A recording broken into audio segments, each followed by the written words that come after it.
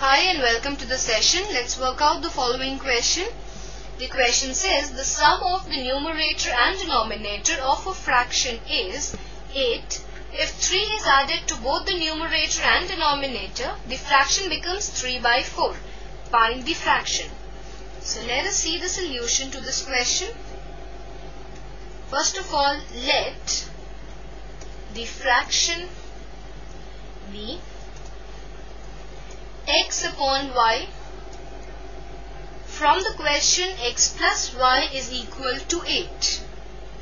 This implies that y is equal to 8 minus x.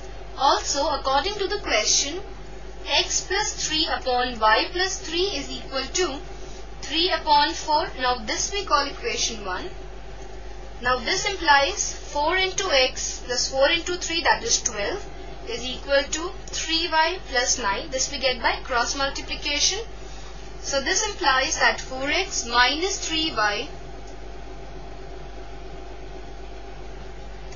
or we can write it as 4x plus 12 is equal to 3 into, now we know that the value of y is 8 minus x, so 3 into 8 minus x plus 9. This we get from equation 1. This implies that 4x plus 12 is equal to 24 minus 3x plus 9. This implies that 4x plus 3x is equal to 24 minus 12 plus 9. This implies 7x is equal to 21. Dividing both the sides by 7, we get x is equal to 21 by 7, and that is equal to 3.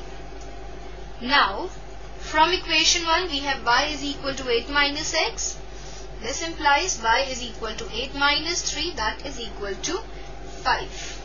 So, the required fraction is 3 upon 5, that is x upon y. So, this is our answer to this question. I hope that you understood the solution and enjoyed the session. Have a good day.